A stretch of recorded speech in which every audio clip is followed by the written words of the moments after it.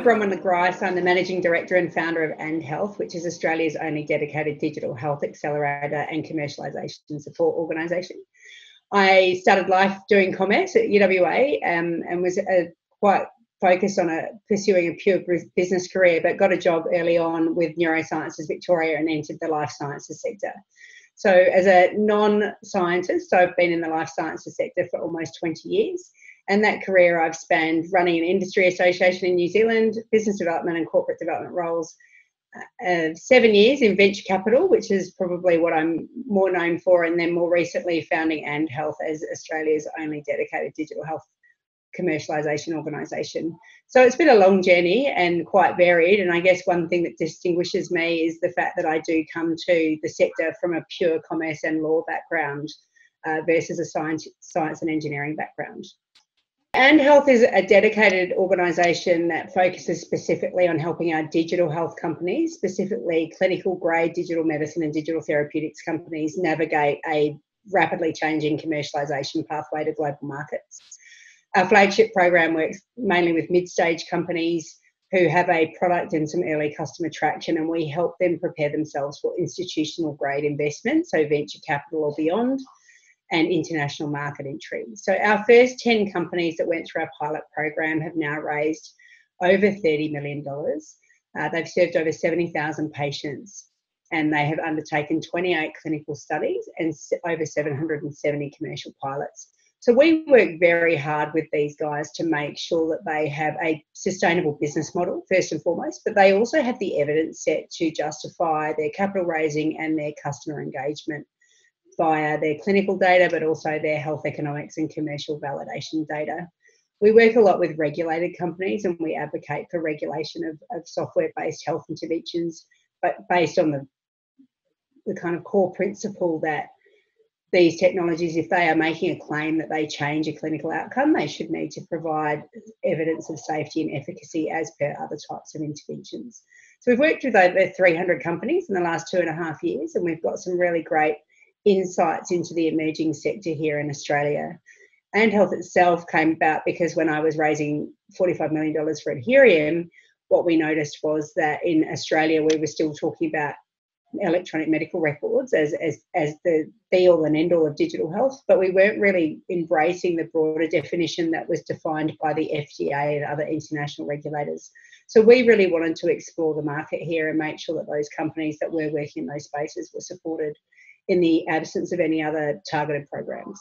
One of the things that distinguishes ANDHealth is its globally unique model, and it's non-profit and non-equity taking, but what we do is we work with a multi-sectoral group of heavy-hitting partners who are best-in-class operators in their particular verticals. So we work with Novartis, Planet Innovation, RMIT University, Potential X, AusBiotech, Health Excel, Curve Tomorrow, and the Murdoch Children's Research Institute, and all of our members and partners. But what that means is that we can bring industry specialists around our companies. What the core value of ANDHealth is that you harness the collective. So you harness the power of a multi-sectoral, multi-skilled collective. And we bring that also in-house to our team. Grace Lethlean, who joined me, who co-founded most of the programs and has been the key person in delivering the vision in my head. She is an engineer and a scientist by training. So we're very conscious of having a really diverse skill set, but also we really accept as a company that's been largely remote since inception due to the fact we started the company when I had my first child, that everyone brings their whole human to work. And I think COVID-19 has really shone a light on the need to accept the whole person when you hire and you engage with people in a working environment. You know, we're sitting here today and we can see into each other's homes. That's been something that's been, I think, quite the eye-opener for more traditional managers and people who take a more compartmentalised view towards work. But we also bring this unfiltered and kind of fearless feedback approach to our companies that we work with. So those companies get a multi-sectoral C-suite advisory panel that works with them for 9 months. The companies that are accepted into ANDHealth Plus have to tolerate being challenged on every single assumption that they make about their business. And in some cases, in fact, in many cases, those companies will come out of the ANDHealth Plus program with a different business model than what they thought they had, or where they went in thinking that they would need to do work was not where their panel suggested that they needed to do work. But I think the interesting thing about that is for those companies willing to submit themselves to the rigour and the time and the challenging nature of the program have really thrived. One of the companies that we love to talk about is DoseMe. And we love DoseMe because it was an amazing technology. It was developed in Brisbane and it was acquired by Tabula Rasa, which is a NASDAQ-listed company. But it also makes us a little bit sad because it was acquired really early on in the piece because it was unable to access capital in Australia. And we are seeing a real issue for digital health companies specifically in accessing appropriately skilled capital, but capital in general in Australia. So DoseMe exited early, and just like in our early biotech industry days, it would be great if we could keep these companies here for longer before they engaged in those exits, and so that they were well enough funded to do large-scale partnerships before they were acquired by foreign multinationals, and so that they were big enough that they had a significant presence and employee base here in Australia as they go global. I think COVID-19 really offers us the opportunity to do that even more now, so that because everyone in the world is at home, so we are now faced with it's not just us wanting to do things by video, everyone has to do things by video. So I think we have an opportunity, but DoseMe was just such a stellar piece of technology, precision dosing for vancomycin and other drugs. Australia's need for a connected healthcare system is now greater than ever. One that's accessible, progressive, and importantly, secure. It will mean wherever you are, your health information can be safely accessed, as can mental health support. It'll mean you can have your symptoms checked at home, or even download an electronic prescription. It's about connecting Australia to a healthier future by connecting you to better healthcare. What we see in digital health specifically is that the number of sectors or subsectors that interface with digital health is enormous, so more so than in medical devices or biopharmaceuticals, which can be quite narrow verticals to work within. We see a sector that has to effectively interact with payers in a way that is often requires a different business model in every different jurisdiction because the payment pathways and structures are different, but also has to interact with the IT sector and have skills from the IT sector, has to interact with insurers of various forms, both life and health insurers, has to interact with global medical device companies, global pharmaceutical companies.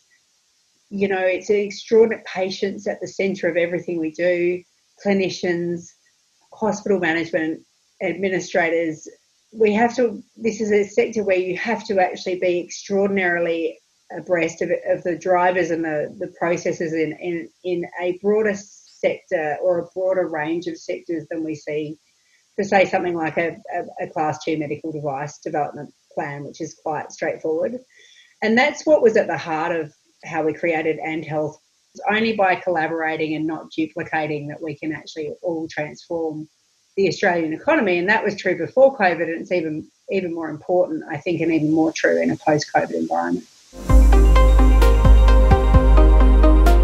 The recent award by the BioMelbourne Network was an extremely humbling experience, but I think the most important thing about that award actually is focused on people who have led collaborative initiatives, and back to the theme, I guess, of the things I've been saying. For me, that's an award for all the foundation members and the staff of ANDHealth, because, you know, no one does this without a team. I am privileged to work with probably one of the best teams I've ever worked with in my career. The award itself, I think, shows what we've been able to accomplish by everyone. You know, some of the corporates putting significant amounts of money into the pot, but also bringing together a group of people who want to work towards the common good and demonstrating that the impact that you can have when you put for-profit enterprise aside. So as a former venture capitalist, people think it's somewhat counterintuitive that I run a non-profit organisation, but putting profit aside at the nascent stages of an industry's development and bringing that collaboration together and showing that it can make a difference. And I think that's a model that could be adopted in a number of sectors outside of healthcare. And so for me, the award actually just demonstrates that we did something really cool together. Firstly, I would say if you don't have a science and engineering degree but you're interested in health, by all means pursue a career in health. There are a multitude of skill sets required across the healthcare system, and my space being taking new technologies to market. I've always actually found that my ability to distance myself from the technology and look very critically at the business side has been an advantage in a multidisciplinary team.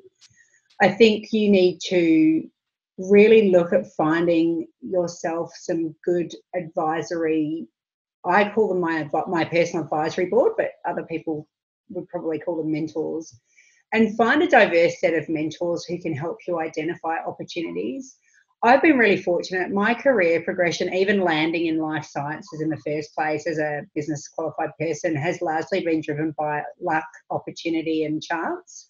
But every opportunity I was given, I went above and beyond to maximise what I could learn in that opportunity, and then also what I could deliver as my career got a little bit more mature. I think the one thing for me, for people entering health, is they need to understand and embrace why it is a regulated market. It is not like fintech. If you get it wrong, you can fundamentally hurt somebody, and in worst case scenario, people may die. Therefore, you need to take the responsibility of working in this space and developing technology extremely seriously. And you should see regulation as a way of ensuring that you are meeting the standards that are expected globally for these types of technology. So we see a lot of tech entrepreneurs coming into the space looking to avoid regulation. I think that that's short-sighted from a personal risk perspective, but also a commercial perspective, because if you're not regulated, neither will your competitors be. And what we do know in Australia is that we don't have a big enough capital market to take on a team out of the US head-to-head in a space where there's no reason for competitive defensibility, so no third-party creation, so a regulatory approval that gives you a step ahead. You need to look strategically at those things. I think the other thing is that build your network and invest in your network. There's a lot of networking classes that say you should think about the things that, people can do for you. I would actually suggest that rather than thinking about what people could do for you, think about what you can do for people.